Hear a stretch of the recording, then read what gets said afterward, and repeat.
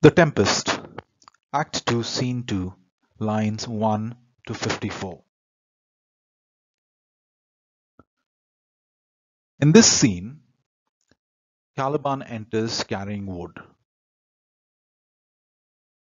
He delivers a monologue in which he curses Prospero and describes the many torments Prospero's spirits inflict on him. Just then, Trinculo, Alonso's jester, enters. Let us listen to the audio. Scene 2. Another part of the island. Enter Caliban, with a burden of wood. A noise of thunder heard. All the infections that the sun sucks up from bogs, fens, flats on Prosper fall, and making by inchmeal a disease. His spirits hear me, and yet I needs must curse. But they'll nor pinch, fright me with urchin shows, pitch me i' the mire, nor leave me like a firebrand in the dark out of my way, unless he bid 'em. But for every trifle are they set upon me, sometime like apes that mow and chatter at me, and after bite me, then like hedgehogs, which lie tumbling in my barefoot way, and mount their pricks at my footfall. Sometime am I all wound with adders, who with cloven tongues do hiss me into madness. Enter Trinculo. Lo now, lo!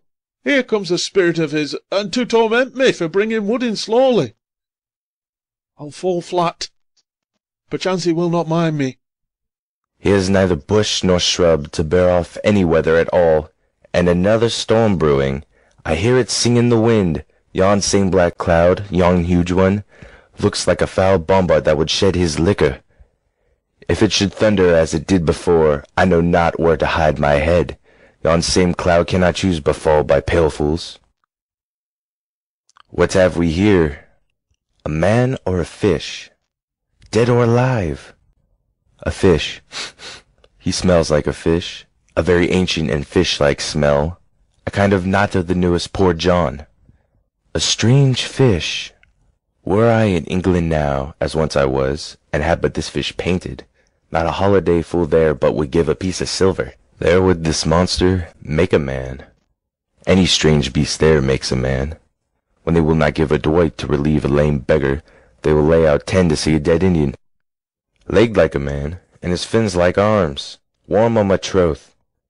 I do now let loose my opinion, hold it no longer. This is no fish, but an islander, that hath lately suffered by a thunderbolt. Thunder. Alas, the storm has come again. My best way is to creep under his gabardine. There is no other shelter hereabout. Ah, misery acquaints a man with strange bedfellows. I will here shroud till the dregs of the storm be past. Enter Stefano, singing, a bottle in his hand.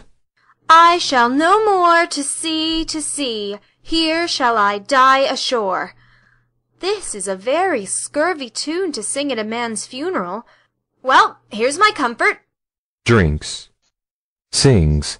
The master, the swabber, the bo'sun, and I, the gunner and his mate, loved Mal, Meg, and Marian, and Marjorie, but none of us cared for Kate.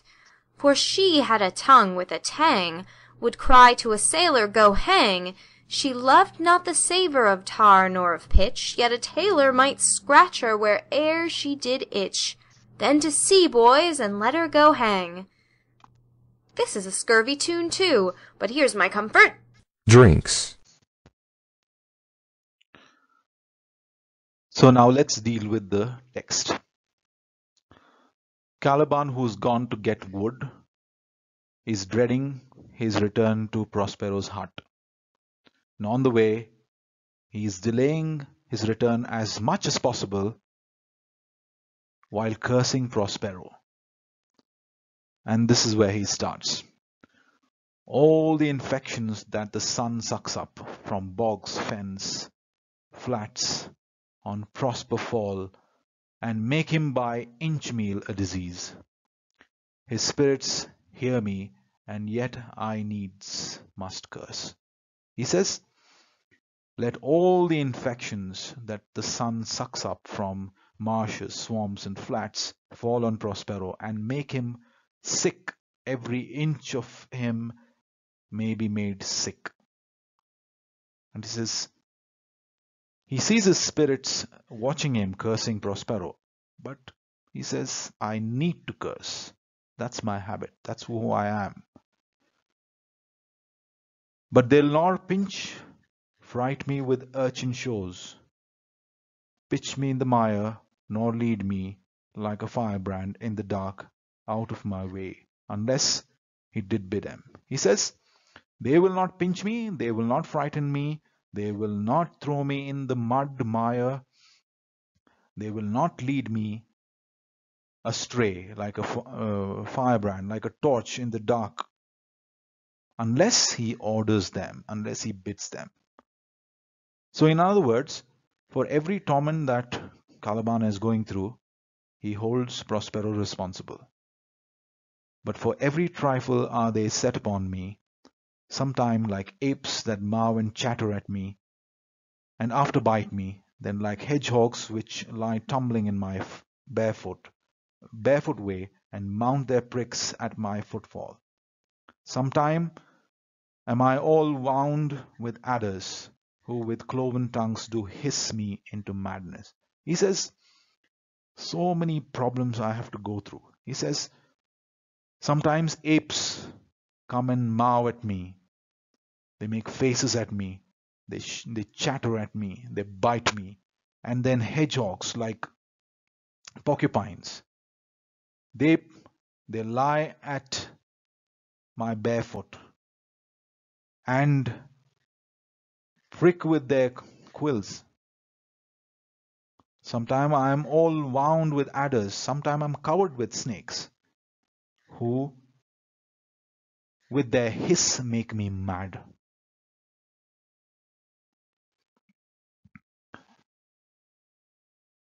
And after he has cursed enough Prospero, there enters Trinculo. Who's Trinculo? Trinculo is the jester of Alonso the king. Okay. And he says, lo, now, lo, here comes a spirit of his. Whose spirit?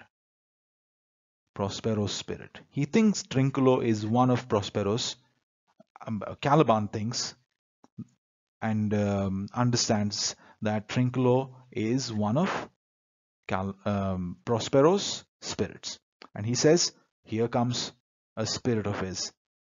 And to torment me for bringing wood in slowly. He says he's come to torment me for bringing the wood slowly.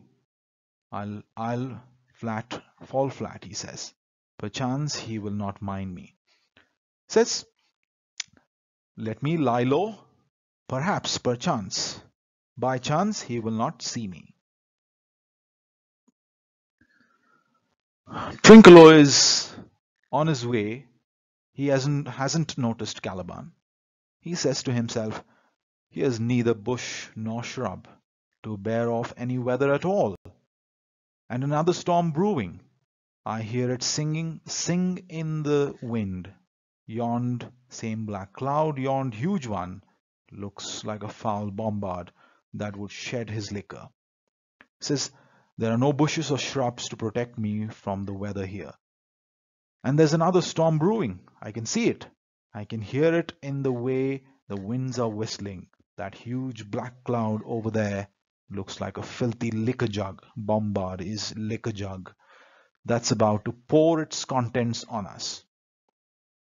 If it should thunder as it did before, I know not where to hide my head. Yon same cloud cannot choose but fall by pailfuls. It says, it will be terrible if the thunder is like it was earlier. Okay? And it will be miserable if that rain falls like pailfuls, like bucketfuls.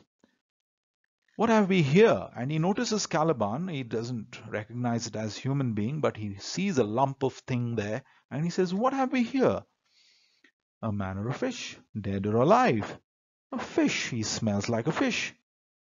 A very ancient and fish-like smell. A kind of not of newest Pope John. He says it's definitely a fish.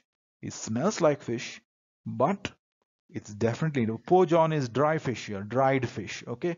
And it's definitely not like the new dried fish. It's old, ancient, rotten, dried fish.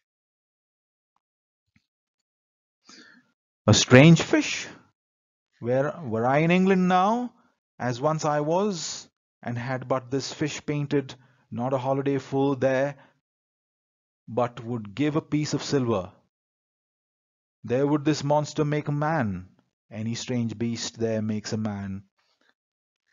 When they will not give a doit to relieve a lame beggar, they will lazy out 10 to see a dead Indian. It says, if I were in England now, like I was once, and I had even a painted picture of this fish, every fool there would give me a piece of silver to look at it. In England, this strange monster would be just like a man. Any strange beast there can be considered a man. A little bit insulting here to the Londoners. The men there would give a penny to a lame beggar, but they'll pay 10 cents to look at a freak show exhibit. Dead Indian and strange creatures. They wouldn't pay a money to a lame beggar, but they will pay 10 times more to see a strange creature, legged like a man and his fins like arms. Warm my troth, I do not let loose my opinion. Hold it no longer. This is no fish, but an islander that hath lately suffered by a thunderbolt. He says, this guy has legs like man, but fins for arms. And he is still warm, and he is still warm, my God, he says. I guess this is not a fish, but a native, an islander. An islander. He is a native of this land who got struck by a lightning just now. And as soon as he says that, there is a thunder heard. Alas, the storm has come again. My best way is to creep under his gabardine. There is no other shelter hereabouts. Misery acquaints a man with strange bedfellows. I will here shroud till the dregs of the storm be past. Oh, here comes the storm again, he says. For me, the best thing to do is hide under his cloak, under Caliban's cloak, because there is no other shelter. And misery is the one who makes a person to hide under a stranger's bed. Otherwise, he would not bother about the stranger, but miserable conditions like these make a person hide and sleep with a stranger.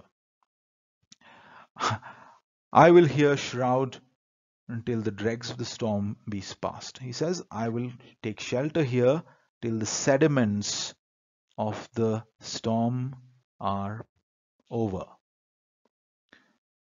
At that moment, as Trinculo has said this, Stefano, another person from Alonso's court, is making his way towards them. And none of them notice each other, of course, at the beginning. So Stefano is drunk, he's singing, he's carrying a bottle of drink with him, and he's singing. And what's this song? And this is what he sings. I shall no more to sea, here shall I die ashore. This is a very scurvy tune to sing at a man's funeral. Well, here's my comfort, he says. He says, what's the translation? I will never go to sea again. I'll die here on shore. This is a rotten song to sing at a man's funeral. At least I've got some booze to comfort me. And he drinks. He drinks more and he sings more. And what's the continuation of his song? And he sings, the master, the swabber, the boatswain and I, the gunner and his mate loved Moll, Meg, Marian and Marjorie. But none of us cared for Kate, for she had a tongue with a tang, would cry to a sailor, go hang. What is he singing? He's saying, the master, the deck washer, the bosun, and I, the gunman and his friend, we loved Moll, Meg, Marion, and Marjorie. But none of us cared for Kate. These were their girls. And there's another girl they did not care for. Why they did not care for her? Because she disliked them. Kate had a gutter mouth. She had a foul mouth. Okay? And would shout to sailors, go to hell. She did not she did not care about the sailors. She hated them, in fact. She didn't like ship smells like tar. Here, she loved not the savour of tar nor of pitch, yet a tailor might scratch her where'er she did itch. Then to sea boys, and let her go hang. This is a scurvy tune too, but here's my comfort. She didn't like ship smells like tar, but liked it okay when a tailor took her to bed. She liked the tailors. She liked sleeping with them, but not the sailors. Go to sea, boys, and let her go to hell. That's a rotten song too, but here's something to comfort me. And he drinks from his bottle again. So that's all for today. Thank you very much.